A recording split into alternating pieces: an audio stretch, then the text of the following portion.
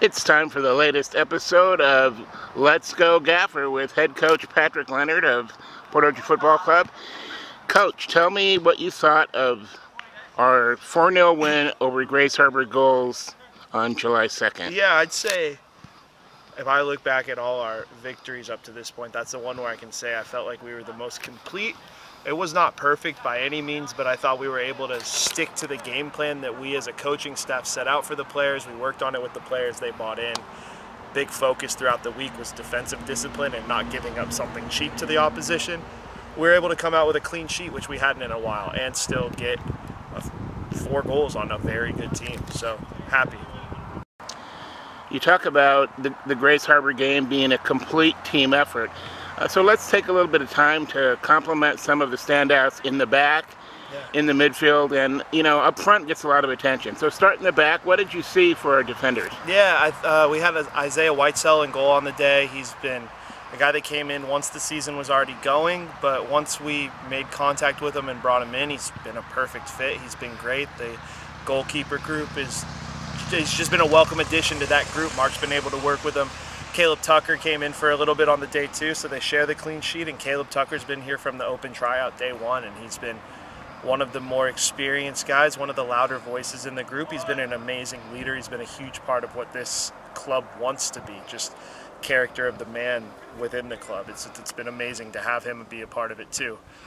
Defensively, we had Vic make his debut. I thought he was very solid. Aiden Harvey's played just about, if not every minute this season so far, and he's been a constant for us as well. It's just been piece by piece, all of these things come together. So as great as Devano is, as great as Jake McKenzie is on the days, and Dom obviously this weekend getting 2 in a big game was great, but the consistency in the back and just building up to letting those guys do what they do best, it's just been a complete team performance.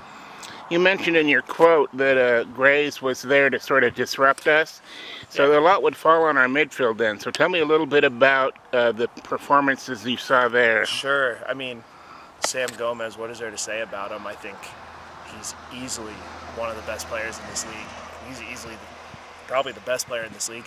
Hunter was solid as a defensive midfielder for us. He kept things balanced throughout, and Connor just has an ability to, Connor Loudon, he's got an ability to find, whether it's Mike, whether it's Dom, whether it's Jake, he's just got an ability to find the front three and find them in spaces where they can thrive.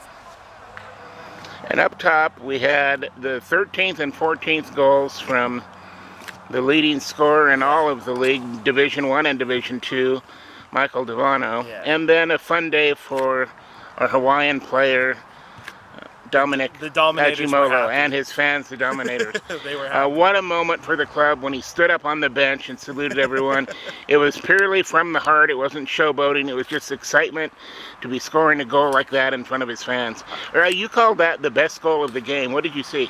Yeah, I think that was the best moment because, I mean, we're talking pure finishing. I would say Devano's second goal could possibly be the best goal of the game, but Dom on the third goal, his first goal of the game, I think that was just putting us in a position to be 3-0 up on a team that was leading us most of the first game we played against them. So it put us in a position where we were able to show control, and I don't want to say dominance because I don't want to be disrespectful, but able to show that we were the ones in control of that game and doing what we wanted to do, implementing our style of play onto the game.